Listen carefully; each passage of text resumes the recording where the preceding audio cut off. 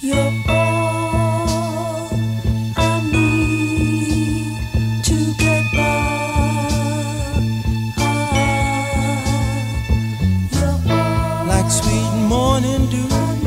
I took one look at you, and it was plain to see you were my destiny. With arms open wide, I threw away my pride. I'll sacrifice. I think the dinner continues to thrive because it's what people look forward to.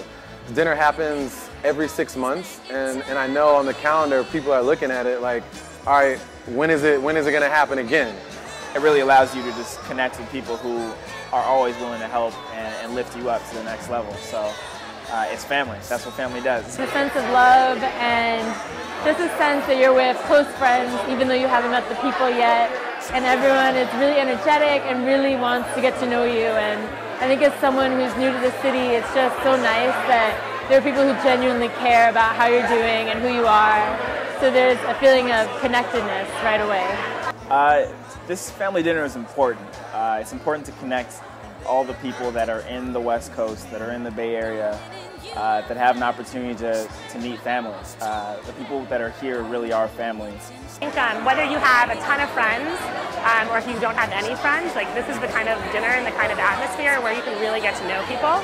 It's an amazing network of people who will inspire you, who will be a friend to you if you need one, and really look out for you. And who doesn't want somebody to look out for them and people who they can kind of have, you know, really great relationships with moving forward.